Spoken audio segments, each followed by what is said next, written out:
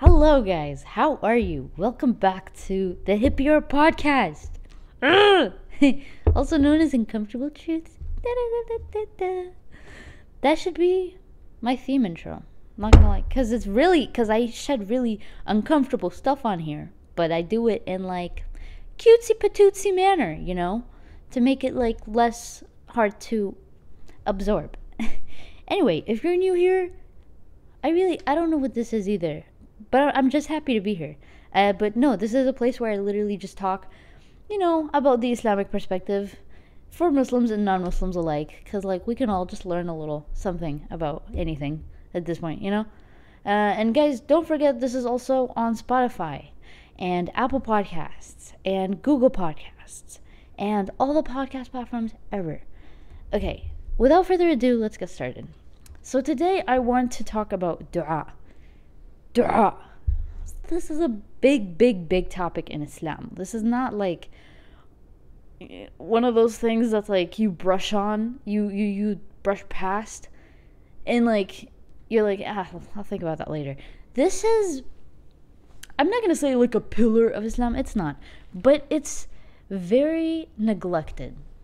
It's very neglected, and it's very it's not given enough attention at all. I don't think by today's generation of Muslims, it's not being taken advantage of at all.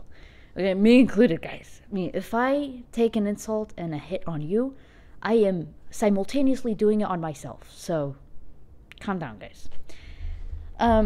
Dua, for those who don't know, for the non-Muslims, is basically kind of like an act of supplication and invocation to Allah in order to get something that we want.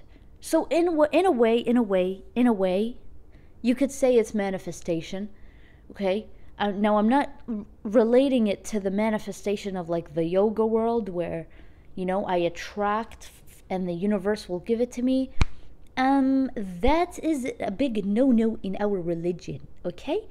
We don't do that. We do ask, but we don't ask the universe. We ask Allah. We ask our creator, our sustainer, the one who created us, okay? So there's a big difference on that front. So it is basically the essence of manifestation, but like it's channeling all of that energy to Allah, to just one entity. Not like this broad concept of the universe. Okay, so let's start off by defining what dua is. Now, the most associated words with dua is supplication and invocation. Supplication in terms of pleading and begging, like you supplicate, and invocation in terms of invoking, calling upon. Actually, the root essence of the word dua in Arabic is to invoke, is to summon. Dua is a form of asking. You are asking the King of Kings, right? Allah. But asking is not, I don't think, encapsulates the whole meaning, because when you're asking someone, like when you're invoking them and you're pleading and begging, basically all of your dignity is just not there when you're supplicating that person or that entity. Astaghfirullah, in this case it's not a person, right?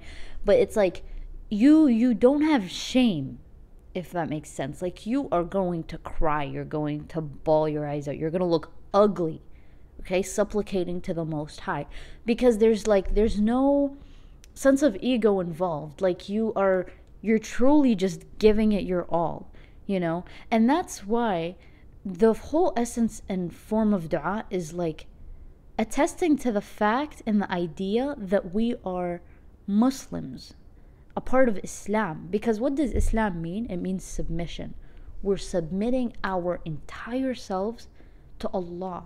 So when we're making dua, it's a form of submitting. We're submitting wholeheartedly to Allah, because we're telling him every single thing that we want, and we're not holding back, and there's no shame, and we're not shy. We say everything that is in our hearts.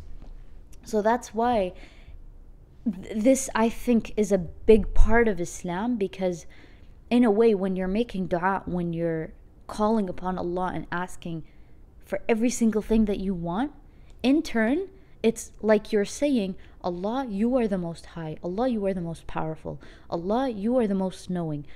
Allah, you are capable of anything and everything. That's why I'm asking you, So in a way, when you're making dua, that's why it's a form of worship, because you're acknowledging that Allah is capable of anything. The creator of the universe and everything inside it, and the heavens and the earth, is capable of everything. So that's why dua is a very essential part of our lives. And not only does it serve Allah in that way, and attesting to the fact that He's capable of everything, but in turn, we get help. In turn, we get something in return. Like, we actually benefit from it. And I'm going to talk later about how it might not be in this world, it might be in the next life. That's a different topic right now. But we have nothing to lose when we're making dua. And I think in this generation specifically, there is a lack of dua, or we don't make that much dua. We don't ask Allah enough because of our sense of ego. Not because we think we're better than that, but because we think, well, no, actually, to some degree, some people, okay, and I used to be like, not really invested in dua, because I was like, what's the point? Like, I'm just gonna do what I have to do, and there's no reason to call help for everything, like, but then you realize you're asking the one who is also at the same time keeping your blood moving, keeping your heart pumping, keeping your lungs working, keeping your brain firing. All of these things are working because of him. So what makes you think that you can do the other things without asking him? Does that make sense? It's like, it's a form of really letting go of ego and understanding that you're not as strong as you think you are.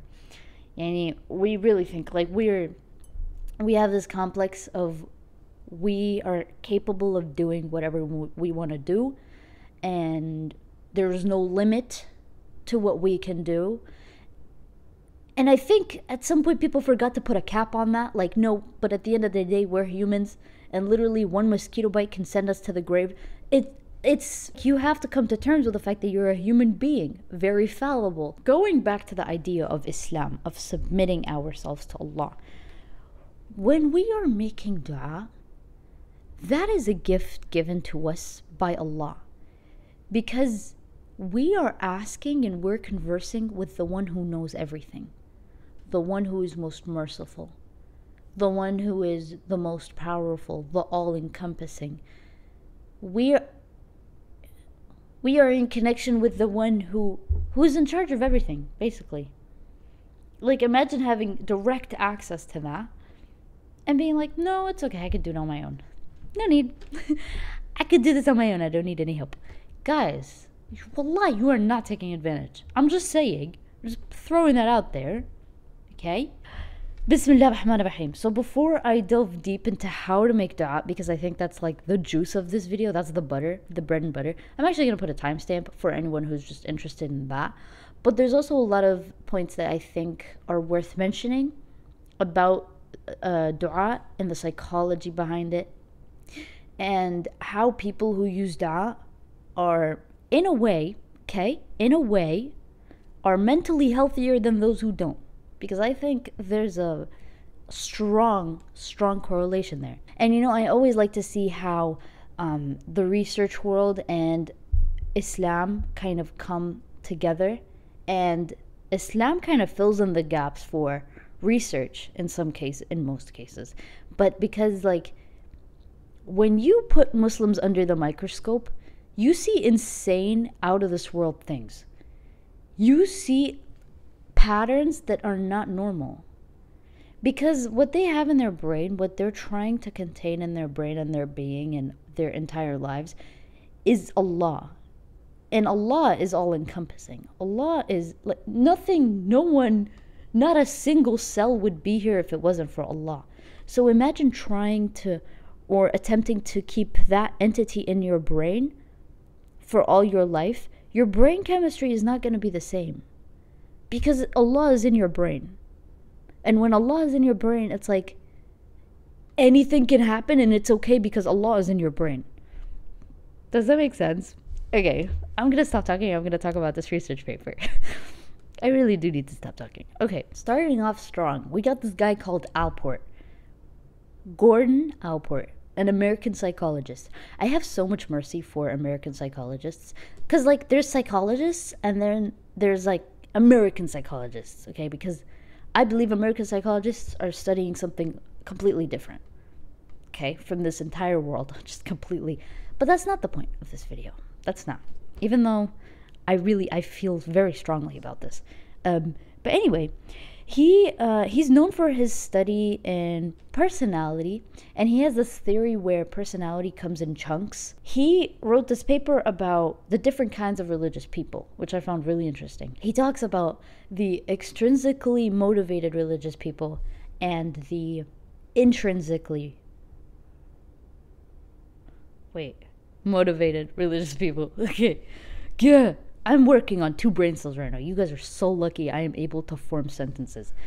And one interesting thing he noted, and I see this a lot, is intrinsic people are serving themselves for religion, whereas extrinsically oriented people are seeing how religion serves them. Intrinsic people use religion as this fundamental foundation for their life choices and decisions. They make every decision in life with a reason going back to this foundation that is built and set for the rest of their lives. Because what do they believe their religion to be?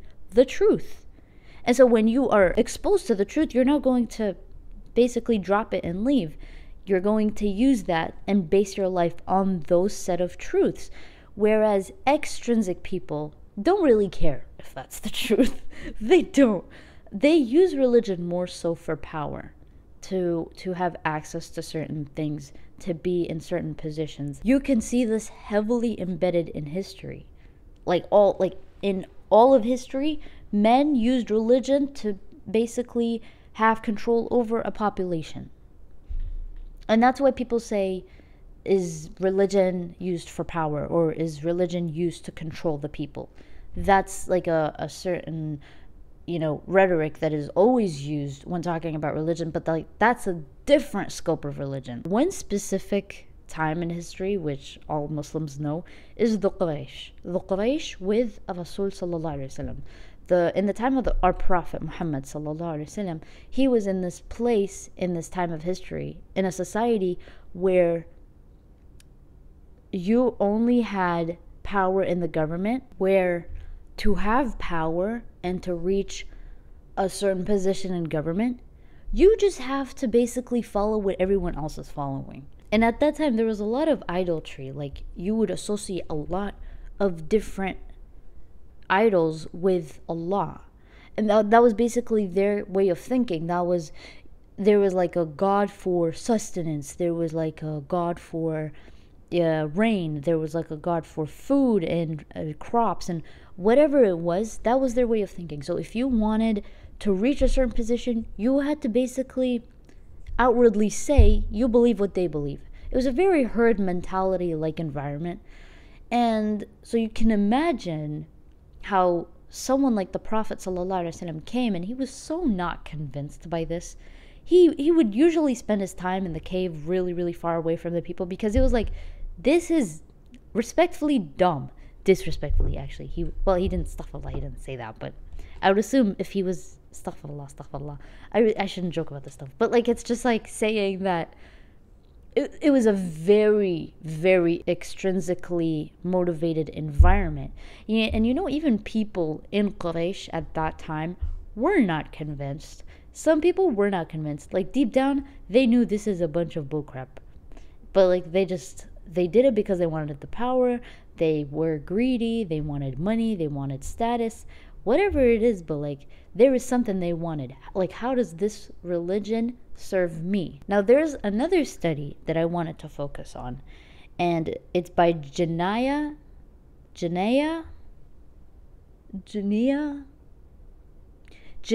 and Shaw. That further based their study on Alport's theory of this categorization of religious people, the intrinsically and extrinsically motivated. And the theory is that intrinsically motivated people lead healthier lives.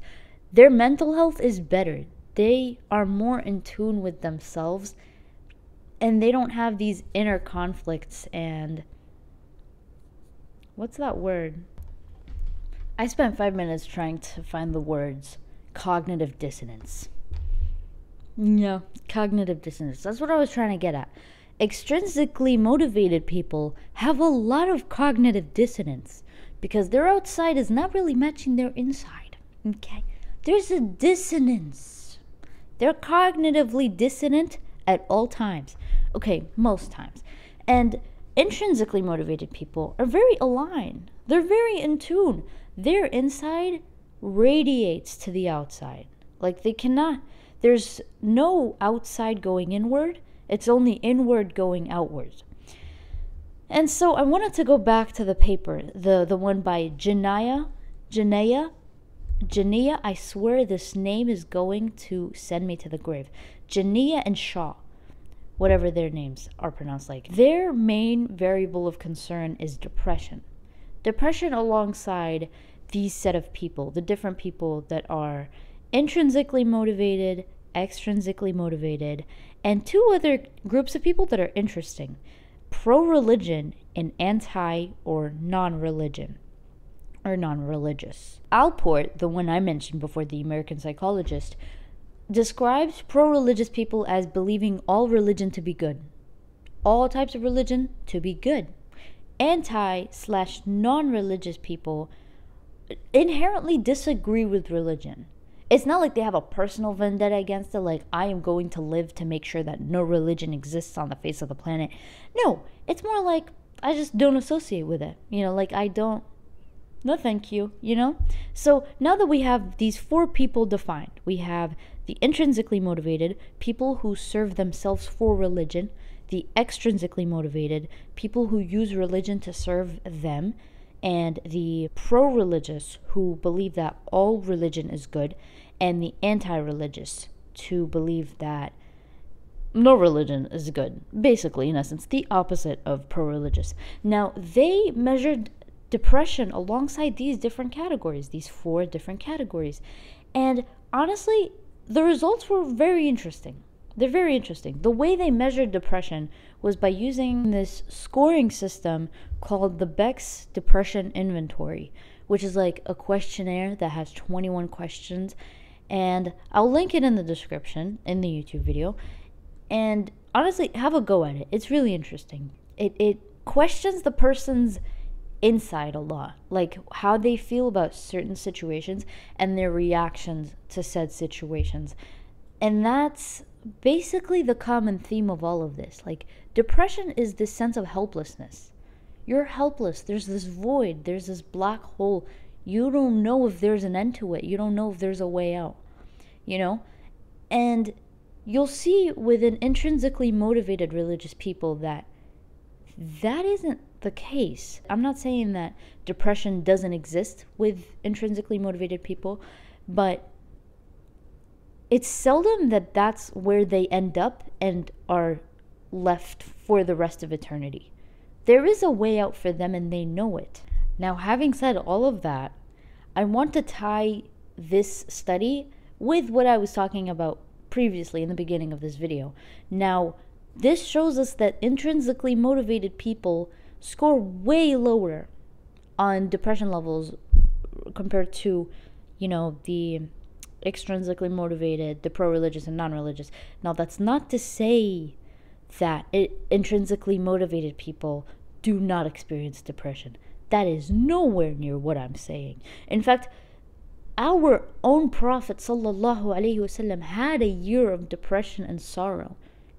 After his own uncle and wife died, he was in despair. He was in absolute despair. Like, his uncle was like his own father because his father died a long time ago.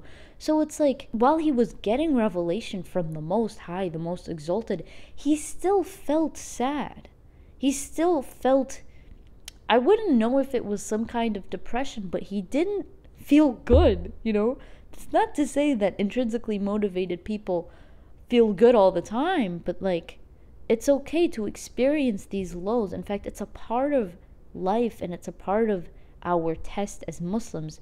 Allah says, وَلِنَبْلُوَنَّكُمْ بِشَيْءٍ مِّنَ الْخَوْفِ وَالْجُوعِ وَنَقْصٍ مِّنَ الْأَمْوَالِ وَالْأَنفُسِ وَالثَّمَرَاتِ وبشر الصابرين الذين إذا أصابتهم مصيبة قالوا إنا لله وإنا إليه راجعون أولئك عليهم صلاة من ربهم ورحمة وأولئك هم المهتدون. Allah says, we're going to test you with hunger and fear and losses of money and lives and food in general.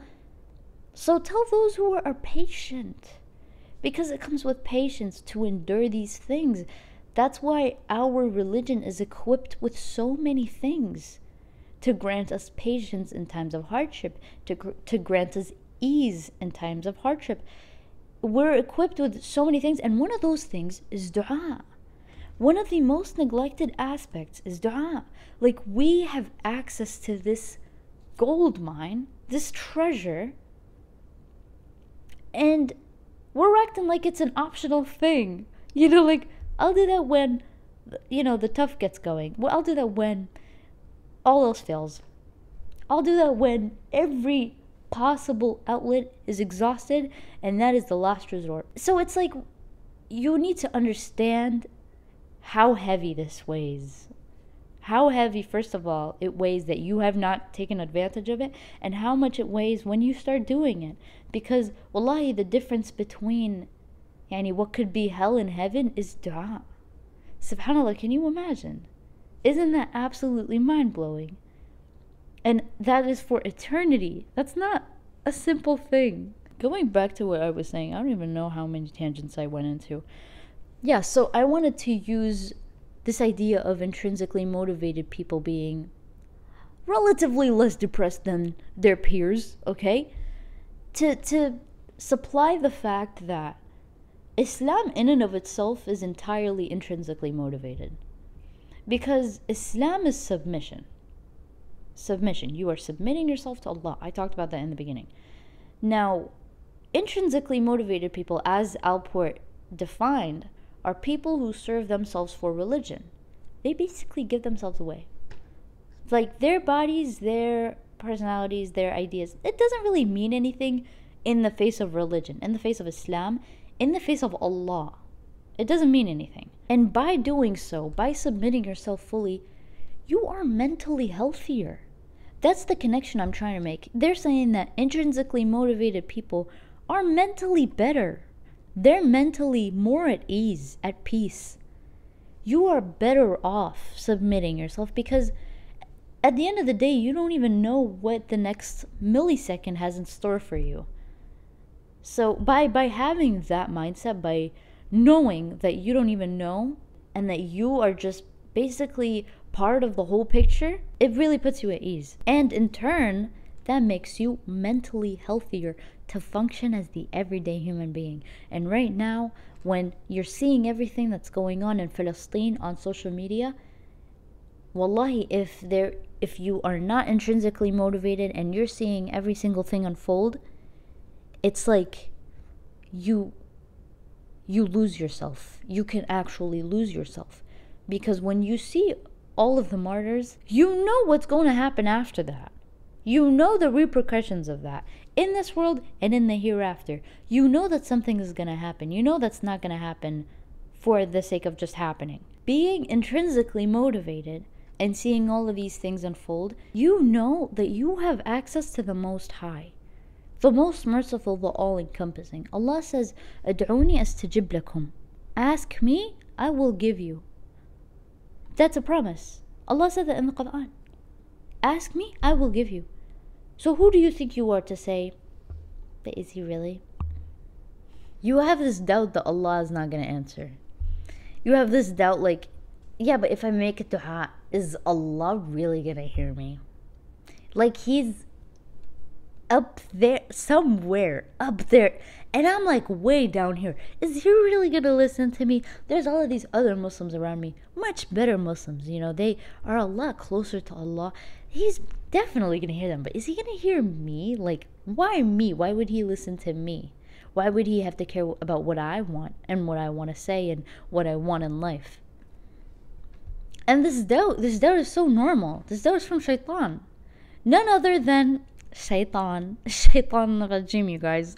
He's working hard. He's working endlessly hard to make you think that your dua is like maybe gonna get there. Maybe it's gonna get a little lost in translation, but maybe it's gonna get there. Like, we don't know for sure. Might as well. Like, people say make dua. Okay, I guess I'll make dua. Like, I don't know really what I want to wish for, what I want to ask for, but maybe I'll get heard. You see this idea of maybe? This idea of like, it might be, it might not be. This is shaitan. And it's only when you are in that state, you can't really recognize it, but when you're out of it, you can semi-recognize it. You can at least acknowledge that, okay, that is not a sign of strong faith. That is not a sign of strong iman. Because the believer, the mu'min who makes dua to Allah, he makes it with absolute certainty. Because why? Because Allah said, "Ad'uni astajib lakum." The believer knows with absolute certainty. Allah said, "Ask me and I will give you." Okay, I'm going to ask Allah and I know for a fact Allah is going to give me. Maybe not in this dunya, maybe in the hereafter. And maybe not even in this dunya, because if that door opens for me, then it was not good for me. And in fact, when it comes to the day of judgment, when you see everything that you asked for in this dunya, you didn't get, and you get to see everything that you asked for, you're going to wish that you got nothing in this dunya. You're going to wish that none of what you asked for came true in this dunya, and then it was all stored for you in the hereafter, on the day of judgment. Because you're going to want something to show. I talk about that all the time. You're going to want something to show for Allah. You want to have something for Allah. And so to have all of these things that you wanted and that you remained patient for, but you never got here, over there you're going to get it, and it's going to be insurmountably better. It's going to be better on a level you don't understand. You're going to wish that you had nothing here. That's why a believer, when they make dua, they don't make dua because they want the thing to come true so badly. They make dua because they want this thing, however badly they want it. They want this thing, and they're going to Allah and they're asking Allah, Allah, I want this thing. So you're coming with humility. You're letting your ego go. You're letting what yourself wants, and you're going to Allah and you're saying, Allah, I want this thing. Of course, granted that this thing is not sinful, of a sinful nature, or it's not going to hurt kinship ties, or that it's not going to hurt anybody. That's what, the halal dua is. Allah, I want this thing that's halal. But like, the believer isn't like, Allah, I want this thing and this thing now. It's like, that's it.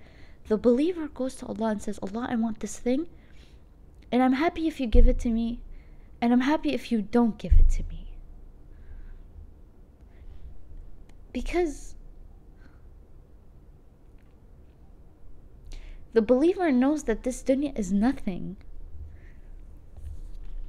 Like, this is only not even like a fragment of what we're going through, But I didn't even continue the ayah. Let's continue the ayah. Allah says, وَقَالَ رَبَّكُمْ أَدْعُونِي أَسْتَجِبْ لَكُمْ. Allah said, invoke me and I will answer you. Ask me and I will answer. إِنَّ الَّذِينَ يَسْتَكْبِرُونَ عَنْ عِبَادَتِي سَيَدْخُلُونَ جَهَنَّمْ دَاخِرِينَ. Those who are too proud to worship me, who are too proud and on their high pedestal to serve me, for them is hell. Hell. Humiliated. They're going to be humiliated. Because you're actively knowing that Allah is the most high, the most encompassing, the all-powerful, knows everything, is capable of everything. There's no end to Allah and His capabilities and everything that Allah is. There's no end. Allah is infinite. Allah, even the word infinite doesn't even begin to explain how infinite Allah is.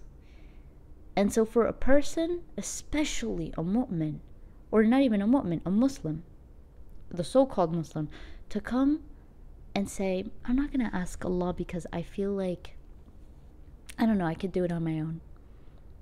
You know, it's like, I don't know. It's just, I don't need Allah in this. You know, and they don't tie Allah back to everything that they do in life. Like in this, why should I ask Allah? Like I can do it.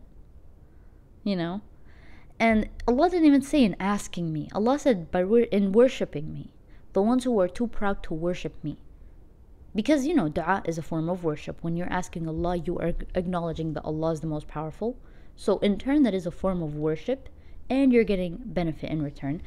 And this goes back to an idea that I wanted to mention. And it's that when you're making dua to Allah, you know, as I said, you're acknowledging that Allah is the most high. But like, don't be shy with your dua. People hold back. Some people I see, they're like, no, if I pray for this, like this is a big, big thing. And I feel like, I don't know, I feel like I shouldn't pray for it. Like this is far-fetched. This is out of this world far-fetched and just not, like this would happen by a miracle. I don't know if I want to ask Allah that. And again, that's shaitan, as usual. But the beautiful thing about dua is there is no end. There is no cap as to what you can pray for. There's no cap on what you can ask for. Even if you're asking for the most far-fetched, outrageous thing, that again is within the halal bounds, that you don't hold back. When you ask Allah for Jannah, you ask for Jannah al-Firdaus al-A'la. You don't ask for Jannah and then cap it off there. Like, Allah, I just want to enter Jannah. That's it. No. Even if you know you're not the best, you're going to ask Allah, Allah, I want Jannah al-Firdaus al-A'la. I want to be next to you. Because Allah said, ask me, I will give you. So you're like really thinking that Allah won't give you that? The one who calls himself Ar-Rahman Ar-Rahim, the most merciful, the most gracious, Allah is not going to give you what you asked for, and He promised you that? And you're holding back? Why are you holding back? I get that you think you're not the best and you don't deserve it, but Allahu arham bikum min nafsikum. Allah is more merciful on you than you on your own selves. Allah wants more for you than what you want for your own self. So ask Allah more than what you think you deserve, even if you know you're not doing the best that you can be doing. Still ask Allah. Because Allah is going to answer one way or another. It's not like you ask Allah and then Allah says, I don't know, you don't deserve it. No, if you're asking sincerely, if you're speaking from the absolute heart, if you're coming to Allah with full humility and you left every single bit of ego behind, and you're asking Allah, Allah, I know I'm not the best Muslim, but I want Jannat al-Firdaus al-A'la. You don't know what you can get when you ask that. You don't understand the extent to which you can reach when you ask things like this. Because it's a big thing. It's bigger than you ever imagined. So don't hold back. Don't think like, I don't know, like maybe I'm just not good enough for that. Or I'm not the best Muslim to be asking that specifically.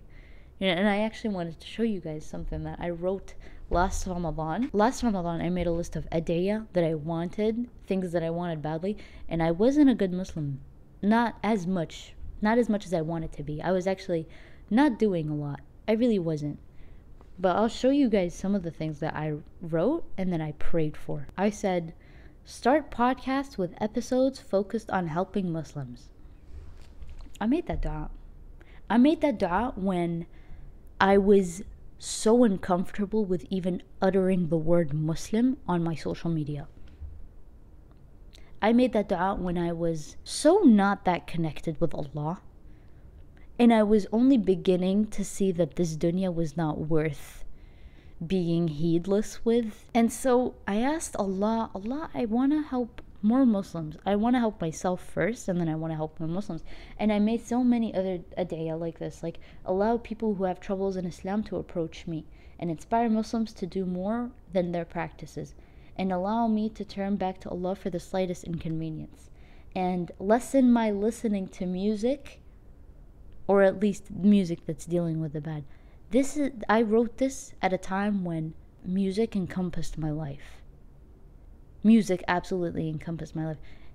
And when I read this back, which was today, I read this back today, I found it out of the blue.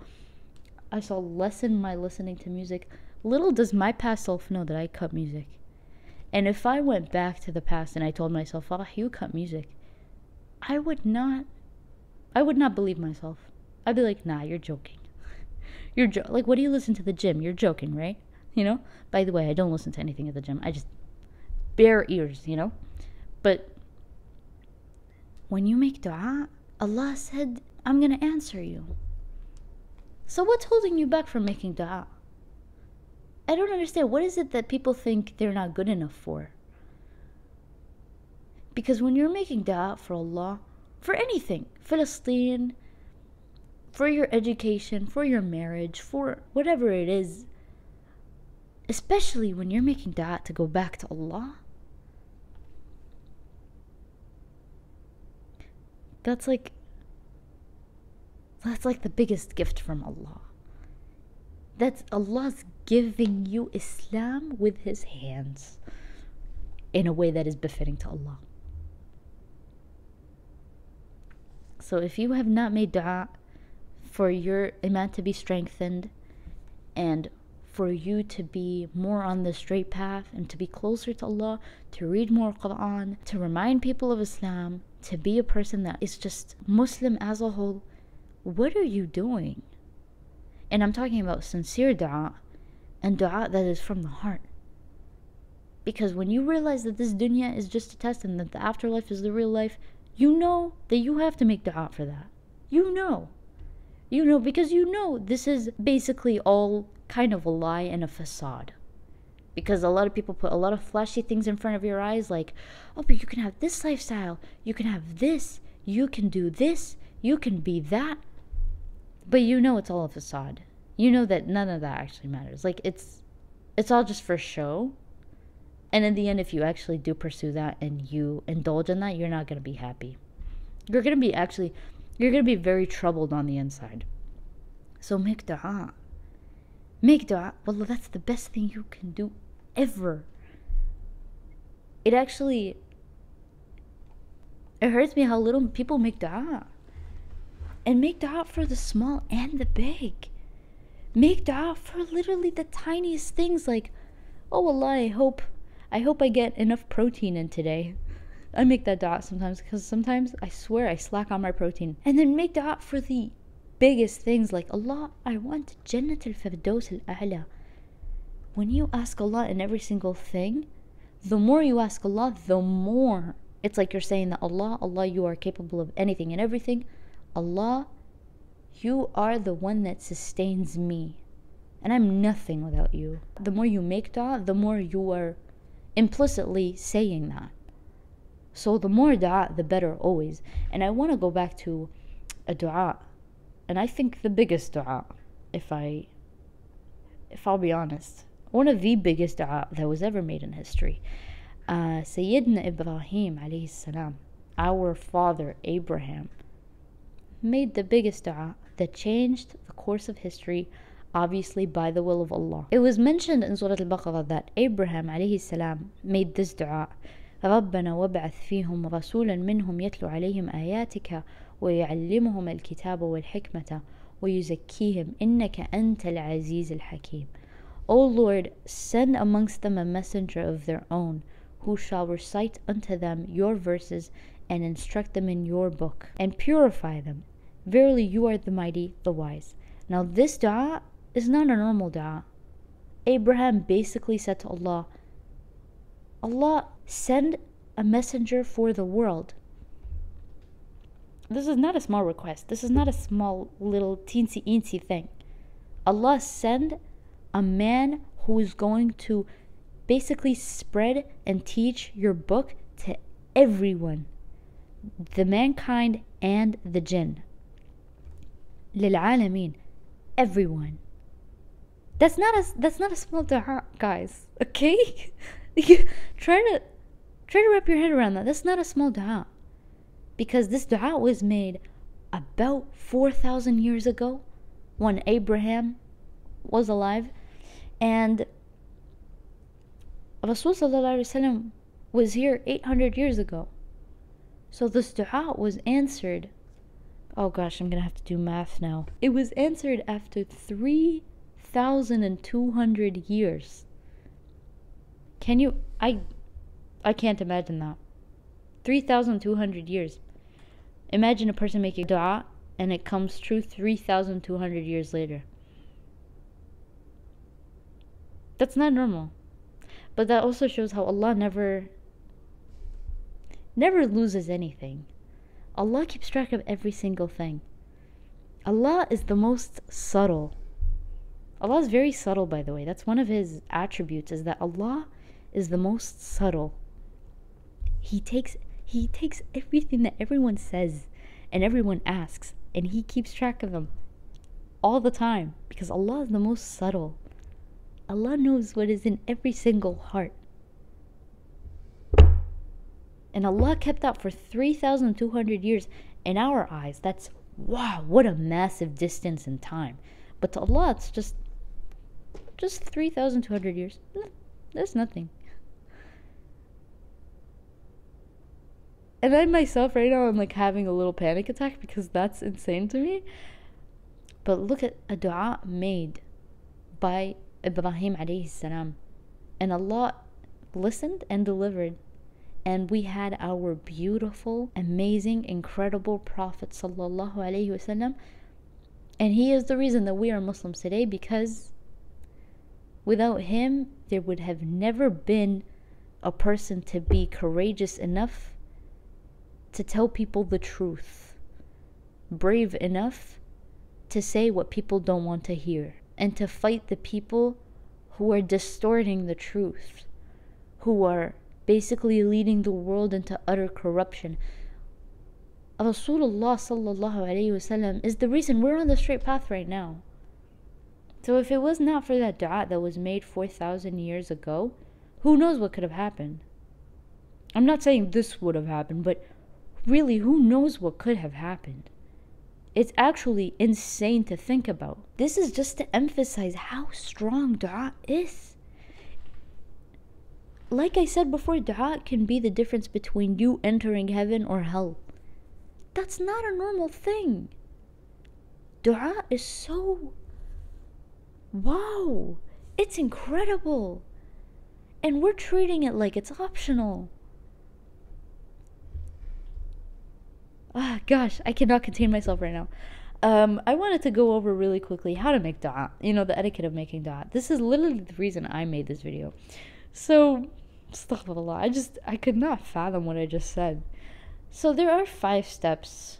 Some of them are optional to making dua, but you know, it's nice to follow the sunnah and just do everything that you can to ensure that your dua is in the most beautiful form to Allah. You want to ask Allah in the most beautiful form. You don't want to ask Allah a little with one foot out the door and just not sure, you know? You want to ask Allah in the most beautiful state. So first of all is to perform wudu. Now this is not compulsory, you don't have to do it, but that it is good to be in a purified state before you talk with Allah. Just like we make wudu or ablution before praying, because we're going to basically converse with Allah, we make wudu when we're going to sit down and we're going to pray to Allah. We're going to ask Allah. You know, we're going to be in a purified state. The second thing, also not obligatory, is to face the qibla. Now, this could be, you know, after you're finished praying, you stay on your sajada facing the qibla. You know, because you're facing the Kaaba, you're facing to the most holy site. It's just better to be in that state. You're increasing the beauty of your state. When you're in wudu, you're facing the qibla. Even you're in your prayer gown or you're in your prayer clothes that are suitable for Allah. When you're asking Allah, you want to be in good form. You don't want to ask Allah in like, you can, but like it's not really like, I wouldn't say that respectful to like ask Allah in your pajamas. I don't know how to explain it. You can, obviously. When you go to meet the president or the king of a country, are you going to show up in your pajamas? Be honest. No, you're not. So why would you do that for Allah, the King of Kings? It doesn't make sense. Guys, I'm not shaming those who wear pajamas. I'm just saying you can still do that. You could still wear pajamas and make dua. I'm just saying if you want like more concentrated dua, like a more intense session of dua where you're asking Allah, be in a better form, be in a better state. And then the third thing, and this is one of my favorite things, this always touches my heart, is to raise your hands, to basically clasp them like this. Put your hands together, almost like forming a bowl. It's kind of like a bowl, like you're gonna pour water onto your hands, and you face them upward, like this. We raise our hands, and then we pray for whatever we want to pray for. The thing is, there's this hadith that when we raise our hands like this, clasped and upward, raising to the sky, and we're pleading to Allah, Allah is shy and will not make you return with nothing. Allah is not going to put nothing if you're doing that. He's shy. Allah gets shy when you put your hands like this and you're asking. Allah is like, I'm not going to let that believer return to this world with nothing in their hands. I'm going to put something in their hands. And that gets me emotional sometimes because it's like, Allah is shy to put, what? I don't know. That's just, to me, that's something that I can't, I don't know. It's just, I'm enamored right now, I don't even know what to say. The fourth thing, and I think this ties back to this intrinsically motivated form of worship, and it's to make dua in a low voice. You don't make dua when you're screaming or you're doing it in a loud, semi-obnoxious state, like, Allah, I want this and that. When you're doing it in a low voice, you're also attesting to the fact that even if you whisper your dua, Allah, the Most High, is able to hear what you want to say, because He is a Sami' al-Alim, the all-hearing, the all-knowing. He can hear you even if you whisper. And, there's also this idea that when we make sujood, and we're saying, Subhan Rabbil A'la, Subhan Rabbil A'la, Subhan Rabbil A'la, that's considered like the loudest voice in the heavens, whereas in this world, it's like the softest, most subtle voice. So when we're praying and we're making dua in this subtle voice, you don't know how loud it is in the heavens, but that it's out of modesty and respect that we keep our voices and tone a little bit low. And it's also because we know that Allah can hear us. Who is Sami' al-Alim? He can hear us. Now I covered all of the physical stuff. So it's to make wudu, which is not obligatory, to face the Qibla, which is also not obligatory, and you raise your hands clasped like this, and you make dua in a low tone. Those are 4 physical things. Now, going on to the next thing is, what should you even say? Now, first of all, I need to clear one misconception that's very widespread, and it's that, do I have to make dua in Arabic? No. You make dua in your own language. You make dua in whatever you are comfortable speaking in. Allah has no barriers. Like Allah doesn't say, no, I will only accept Arabic dua. That doesn't make sense. You think about it, that doesn't make sense. Because Allah gave Islam for any and everybody of this world, and Allah knows we're all different in terms of culture and language and everything else. Of course Allah is going to know all languages. What? Is that even a question? Allah wants you to make dua in your most comfortable language because He doesn't want you to hold back. He doesn't want you to shy away and think that you have to memorize a specific set of dua, in Arabic to please Allah. Of course, that's not a bad thing. You can do that. But then when you're making dua sincerely from the heart, make it in your own language. Guys, I don't know who told you it has to be in Arabic. Make it in your own language. Okay? That helps you to get everything out of your system. Don't be shy. Make it in your own language. After having cleared that misconception, how do you start dua? The basic etiquette of dua is that you have to start it with praise. Now, when we're praising Allah how He praises Himself in the Quran. You know, how Allah says, Subhana. We say, Subhanallah. We say, Alhamdulillah. Allahu Akbar. La ilaha illallah. La ilaha illallah. Subhanak. Inni kuntu min al-zalimin. We're praising Allah. Yani, we're just glorifying Allah to no end. You know, and there's just, you repeat these over and over and over. It's a beautiful way to start because you are basically trying to give Allah His due praise before asking what you want. And obviously, no praise is ever enough for Allah because Allah, like we're human. We can't say things an infinite amount of times, and that's not even what Allah deserves. Allah deserves more than infinity of infinity, something that is insurmountable to us. But though we try, we praise Allah before we start. And then after you finish praising, Allah says, وَلِلَّهِ الْأَسْمَاءُ الْحُسْنَى فَادْعُ بِهَا. After you finish praising, you call Allah by His beautiful names. أسماء الله الحسنى, all of the good, gracious names of Allah. And there are so many names of Allah. Allah has 99 names, but He also has different attributes that are not within those 99 names. And some examples are Ghafur Rahim, the great forgiver. Oh Allah, forgive me, you are the great forgiver. Or Al-Karim, the most generous. Oh Allah, you are the most generous, so please give me this one thing.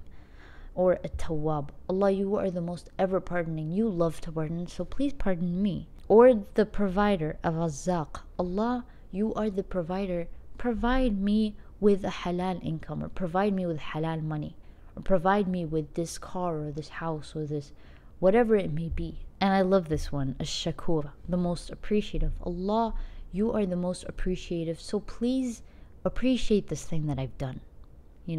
Put this in my scale because I did it for you. You have to be the most appreciative. Allah has so many names. Like, we don't study His names enough, by the way. That's something I wanted to get to another time. But Allah's names are not only a representation of who Allah is, but when you start to know who Allah is, you live life a little differently. So if you haven't done so, start to learn just a couple, because when you learn them and you understand them deeply, they're going to change your life. I don't know how to explain it. But again, that will be another episode. Gosh, I make too many episodes in one episode. And then you're going to ask Allah everything you want. After you praise Allah and you ask Allah by His names, ask for every single thing that you want. Don't hold back. Don't be shy. I talked about this. Don't think that Allah will not give you the thing that you're asking for. Again, with halal bounds. Ask Allah. Go crazy. Go nuts. Go bazonkers. Don't hold back, really. Allah is the most powerful, can do anything on the face of the earth, on the face of the universe, in the heavens, in the skies. Ask Allah anything. And then one beautiful thing, one extra layer that you can add is to not only make dua for yourself and everything that you want, but to make dua for people in general, for the ummah, for your friends and family, for people, for Muslims, for non-Muslims. Make dua. How Oprah is like, you get a car, you get a car, you get a... Dua is like that, but so much better. Allah, may you grant all of the Muslims ease in this time. And then Allah is like, okay, I will answer that. And then, you get a good deed for every single Muslim that benefited from that. Because there was 2 billion Muslims now? If you say, Allah, please, I want ease for all of the Muslims of this earth. Can you imagine how heavy that will weigh on your scale on the Day of Judgment? There's something so beautiful about us making dua for all Muslims. And subhanAllah, we actually do that in our prayers without realizing it. We say, Allahumma salli ala Muhammad wa ala ali Muhammad kama sallayta ala Ibrahim wa ala ali Ibrahim laka anta al-Hamid al-Majid. Oh Allah, bless Muhammad sallallahu alayhi wasallam and Ali Muhammad, the world of Muhammad. We are the world of Muhammad. We are the ummah of Muhammad. We are the family of Muhammad. sallallahu alayhi wasallam. So in every prayer, in the 5 prayers, we are making dua for the ummah without realizing it. And there's actually a hadith that says when you're making dua for another person, an angel comes and says, and for you the same. So if when you're asking, for example, for your friend to have an easy time during an examination, you say, oh Allah, make it be easy on them. Angel comes and says, for you the same. Allah, for them the same. Let them also have an examination that's easy. And you're just there praying for your friend without realizing that you're in the presence of an angel. Man, I love Islam. I cannot stop talking about this stuff. It's just so beautiful. Every time I want to cry talking about this stuff, but I'm like, no, Farah, I should stop crying that much because I keep getting reposted while I'm crying, and I'm like, okay, I don't look like I'm okay, but I'm okay. But yes, anyway, you guys get the gist. So like, pray for yourself and other people. And that's what we're doing all right now. We're praying for Palestine like our life depends on it, because it does. It does depend on it. Al-Aqsa and Palestine as a whole to us is so precious. And it's so deep embedded in our hearts that it would almost be a crime if we didn't make dua for their liberation and for our return, all of our return to Al-Aqsa. Because every Muslim has the right to go to Al-Aqsa and pray there at least once. And the fact that, you know, what's happening is happening, it should disturb every single Muslim, to be honest. But alhamdulillah, we're always making dua. Always. Always, always, always, always, always. Now I just gave you the simple etiquette. And literally I discussed so many things in this video. I hope it was comprehensive in any way. But never shy away from dua. Never think that your dua is too big for Allah, ever. Because that's not possible. Because what do we say at the end of the day? Allahu Akbar. Allah is greater. Allah is greater than your dua. Allah is greater than everyone's dua. Allah is greater than all of the greatest ad'iyah combined. Every single dua that a person made, Allah is greater than all of those. So what makes you think that Allah is not going to answer you? So never shy away from that and keep making dua. It's such a beautiful thing and we're not taking advantage of it. Anyway, it's time for me to log out. And I'll see you guys in the next episode. Have an amazing day. And I'll see you. Bye bye.